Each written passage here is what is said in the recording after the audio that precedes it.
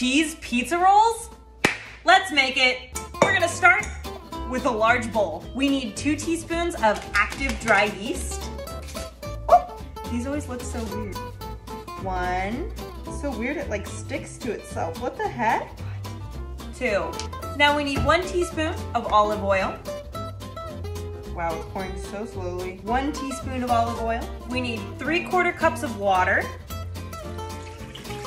1/2 teaspoon of sugar. And 1/4 cup of milk. Some fresh milk. We're gonna whisk. We need 3 cups of flour. 3. And a pinch of salt. Once again, we're gonna give it a good whisk. Once it starts forming a dough-like consistency, we're gonna roll our sleeves up and we're gonna dig in. Just want to mix until we got one big ball of dough. Very sticky. This is gonna be our pizza dough.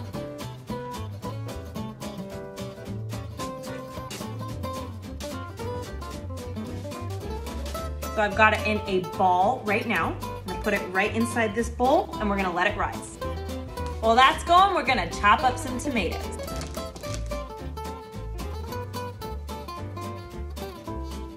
We're gonna take 1 medium bowl, 1 cup of mozzarella, 2 cups of mozzarella, 1 cup of cream cheese. Ooh, nice. 1 cup of chopped tomatoes, and some basil leaves if I can open it. Ooh, that's strong. And a little bit of that. I genuinely feel like this cream cheese was supposed to be softened, but it didn't say that. I'm gonna heat this up real quick. Be right back. I'm back. Oh yeah, that's way better.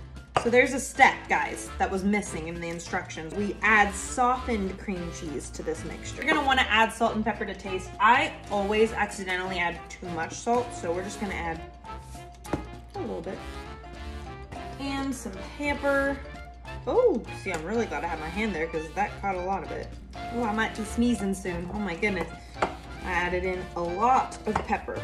We're gonna set that aside. All right, this dough has been resting and rising for about 30 minutes.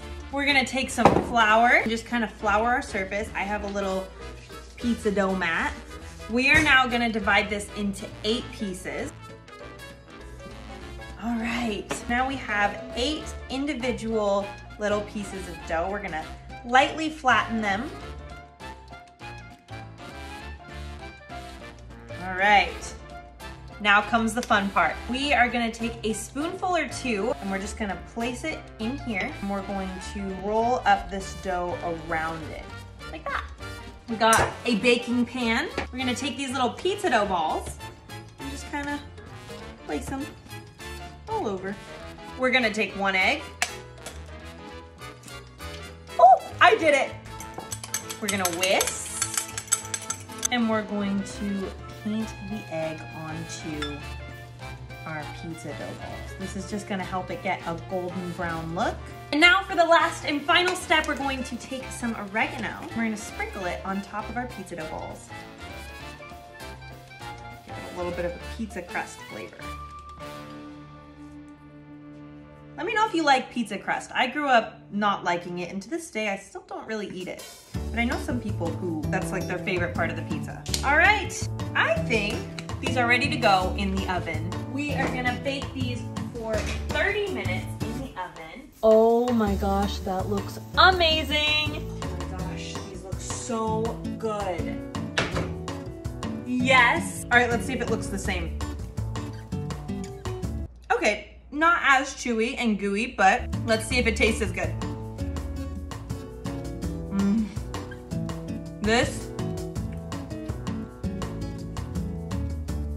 I would have added more tomatoes, but this is really good. I'll give it a 7 out of 10. Delicious.